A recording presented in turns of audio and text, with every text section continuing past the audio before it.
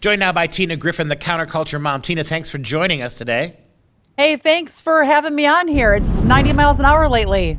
It has been. And we're talking about Alec Vedmanon today. And if that's a name you don't know, here's his picture.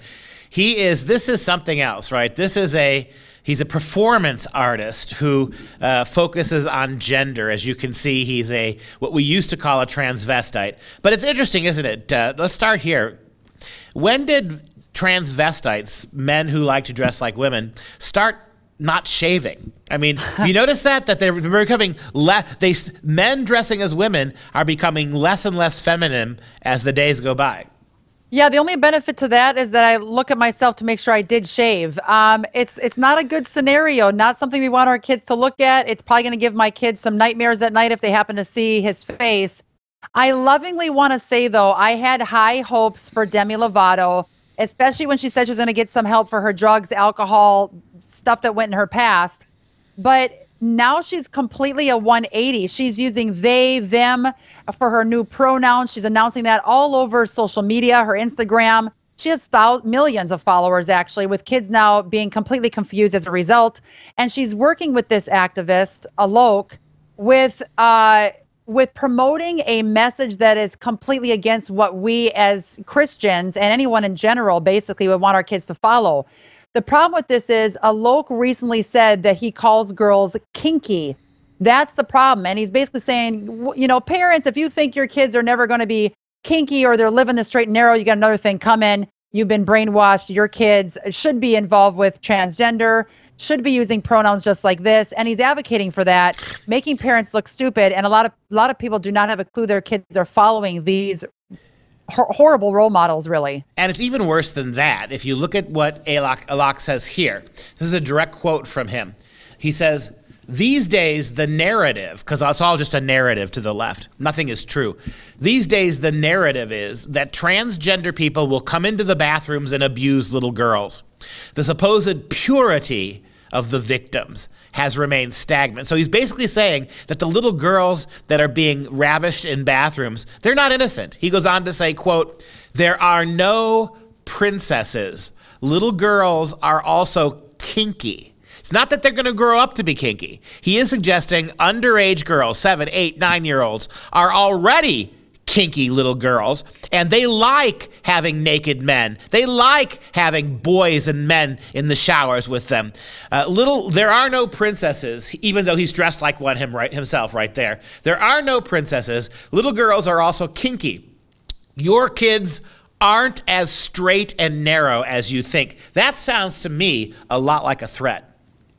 That absolutely is. And it's very predatory. And the problem is we have these people right here that have millions and millions of followers embracing this lifestyle and telling young girls, if you're having this issue in a bathroom, when someone comes up to you of the opposite sex saying and doing things that are inappropriate, it's teaching kids that this isn't inappropriate. This is normal, natural behavior. It's a very scary thing in this day and age where people are no longer hiding it. It's right in front of our face. What they're doing is wrong, and they're gloating in it.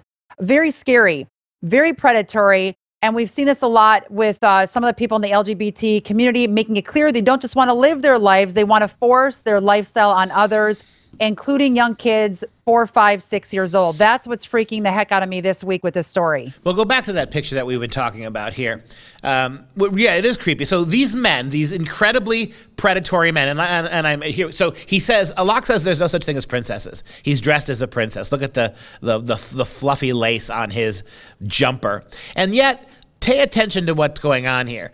We've in the past considered transvestite men who dress as women, so almost like you can't even tell, right? The latest winner of the Las Vegas beauty pageant was a man, a transgender man, right? And you have a transgender winner of the Sports Illustrated swimsuit edition, right? These are men who have gone so over the top to look like women that it's hard to tell on first glance. Here, if you go back to Alok, you see see what. Look at those hairy arms. Look at those Neanderthal eyebrows. This is a guy who is appropriating forms of womanhood so he can turn around and tell parents, as a quote-unquote female or transgender, I know better than you. I know that your little girls, your 9-year-olds, they're not princesses. They're, quite frankly, little sluts is what he's suggesting. That is exactly what he's suggesting, and they're right out in the open. Now, a couple weeks back, you and I both blew open this. There was a recent song released by the San Francisco Gay Men's Chorus that said, listen to these lyrics, you guys, then I have an aha moment at the end. We'll convert your children. Happens bit by bit, quietly and subtly, and you will barely notice it. You can keep them from disco. Warn about San Francisco. Make him wear pleated pants, we don't care. We're coming for them. We're coming for your children. We're gonna try a little pride. We'll convert your children. After it aired, Western Journal found that 4 of the members of that choir, they were listed on the sex offender registry. Guys, they could care less right now, and they're totally blatant in your face about what they're doing. They absolutely are admitting it. Now it's a matter of if we're going to allow it in our homes, allow it to be ingested by our children with pop culture, TV shows, magazines, Demi Lovato's 4D podcast here and TV show. We have to look at the fact that these little children in our country are looking up to these people as role models and as if they're speaking the truth. This has to stop. We must put a stop to it as parents and be very, very careful on who our children are following. What I think is going to happen, this is where they're going to be mainstreaming pedophilia.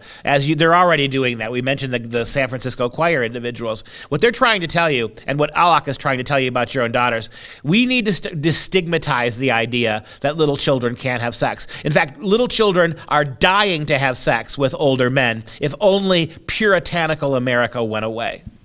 It's unbelievable. And I have to wrap with this. We must educate our kids about child predators because they are all over the place. They attack our kids through parent chat features, or I should say chat features in video games. And there's a lot of red flags. And I have to go through the red flags. So if anyone tuning in right now is thinking, hang on a second, that's happening in our home, dig in deeper. Here's some red flags. If someone's overly affectionate, playful with your kids, hugging, tickling, wrestling, holding or having a child sit in their lap, disregards no, stop, or other efforts from a child to avoid physical contact, long stares or periods of watching a child. I'm not even going to mention our current president that has been doing this over the years. They're notoriously friendly, engaging, nice, likable, look great on the outside a lot of the times. You never suspect it. Great looking life, well liked by others, and spend excessive time at your home with you and your family, includes sibling, relatives, family, friends, neighbors, colleagues. We have to put the pieces together. Your child might be in a dangerous situation, or if you as a teen watching this right now have a friend talking about being attacked, sexual abuse, you must report it. All of this dirt, Dr. Duke, like you know, is on Freedom Project Media app. We also have the Counterculture Mom app. You guys need to download it, get premium. We pump out content like this all day long. Click on the alerts that pertain to your family. Learn within 2 minutes the problem. Get the solution. Connect with other parents on our app that have already surpassed the problem and have solutions in their house. It's a great way to chat with each other through this app, the Counterculture Mom app, Freedom Project Media app. Get them, download them, talk to your kids about these red flags so these people behind me do not have an influence on your children.